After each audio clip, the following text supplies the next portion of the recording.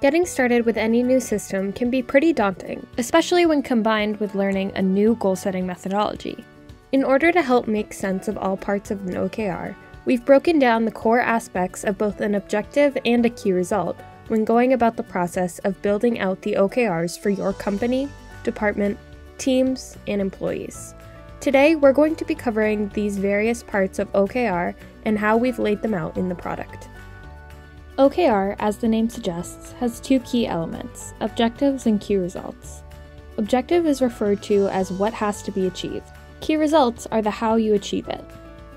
Profit suggests your objectives have a simple verb and noun structure and follow a uniform standard along the organization. Key results can either be measurables or non-measurables. Non-measurable key results are tracked using milestones or the percentage tracked option.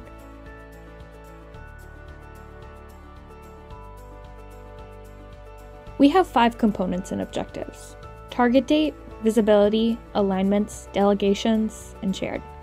The target date is when this objective should be accomplished. Visibility determines who can see the objective in your organization. When creating your OKR, you can create individual OKRs and OKRs aligned with your manager's key results as well. Alignments are vertical links. Delegations are essentially top-down or cascaded OKRs. This allows you to select someone from your team and either ask them to own or collaborate on a key result or assign a key result to an individual as an objective, allowing them to create their own, more granular key results below it.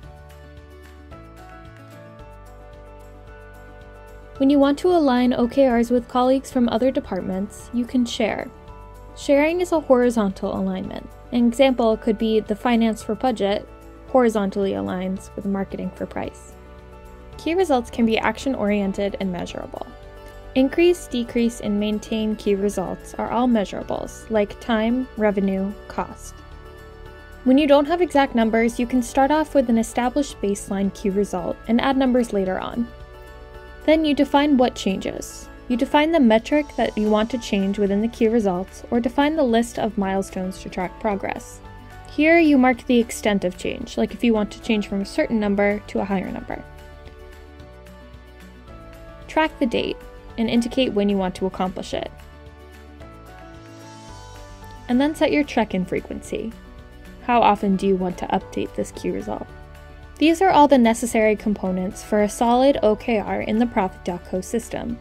Profit.co can help you build strong, detailed OKRs that help lead your business to success.